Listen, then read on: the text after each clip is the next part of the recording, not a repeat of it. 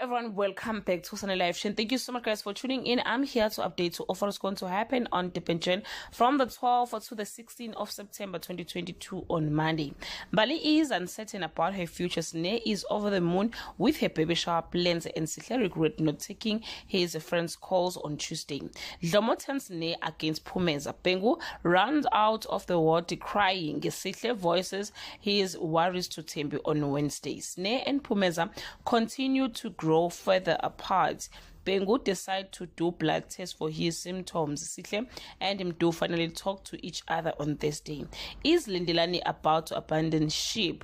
Will Pengu's health issues steer him in the right direction? And could this be the end of Snee on Friday? Snee is admitted to Durban General Hospital and received the worst news of her life.